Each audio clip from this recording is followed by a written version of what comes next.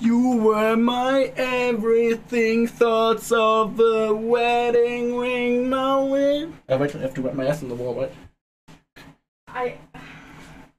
Do you like that, huh, Chad? You look like you're not allowed in 2 miles of a school. Carla, what takes up 10 parking spaces?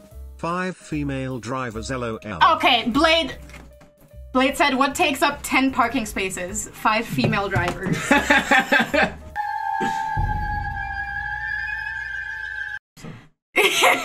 Fucking... That's not funny, Blade, please. Stop it. Do you want us to tell you, Carla, when his gaze falls down to your cleavage? No, please don't. Like I can see T as well. Like it's not. Yeah, like exactly. He can just look on the screen without, and no one will notice. Okay. What's that thing again? That other bar beneath your neck. I'm done. Ay, sheesh. Okay, that. Sup, bitch. Okay, now I'm Tyler. I drink a lot of Monster Energy. I have a girlfriend. She's 14, but she's really mature for her age. Like I have to pick up from school. Yeah, sport at the end. I know it sucks, right? This is accurate. So, do you want to hear a funny story? You know what? Yeah, let's go. Let's. All right. So, there's a guy who sells drugs. He lives in my building. It's like weed, you know, mostly weed. I mean, I'm sure he sells other things, but you know, whatever.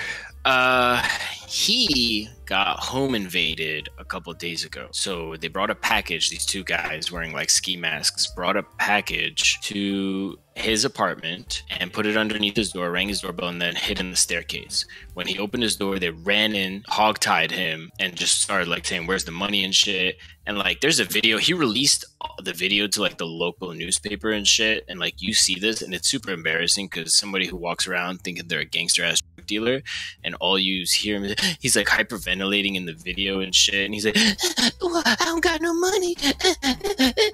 And they like fucking slap him up a little bit and shit. That's like, they stole some watches. He had like some watches or some shit. Whatever. That's not the point. So he has a dog. And so like, people here, like, he lives in my section. So people here like, oh, this guy with a dog got home invaded. So I was walking to go get some breakfast at the bagel spot across the street. And this motherfucker, like this like old lady, she comes up to me. She's like, "I heard what happened. How are you doing?" And I was like, "What happened?" And she was like, "You know, it's real crazy. How do you feel?" And I was like, "Feel good. Like, what are you talking about?" And she was like, they went inside your home." I was like, "Who went inside my home?"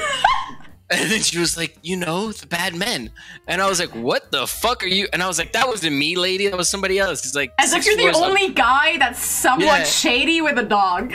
She was like, "Oh, that wasn't you?" And I was like, "No." And then she was like, "Oh, I've been telling all my friends that live in the building that it was you." I was like, "Lady, what the fuck?" Meanwhile, wait, why is she thinking you're a dealer? Public. I mean, she didn't like, she just assumed like bald Russian man with angry, aggressive dog, like must be drug dealer up to no good.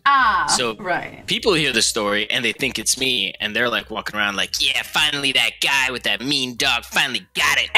Finally got it. I'm like, "It's not even me." This lady then goes, "Oh, so it's not you?" And I go, "No." And she goes, "Oh, I heard he's autistic." The guy that got like home invaded. I'm like, "What?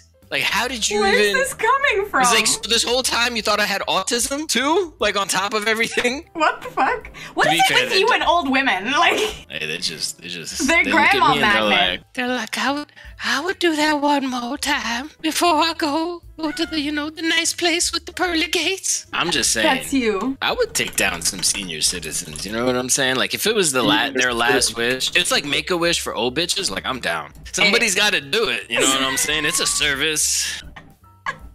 Honestly, I think I deserve like a Nobel Peace Prize at this point. I just hope that when I die, if there is a God and I get to heaven and he's just like, heaven? I don't know about that one. And I'm gonna be like, hey, look at all the good shit I did for them old bitches. Don't forget about the old bitches.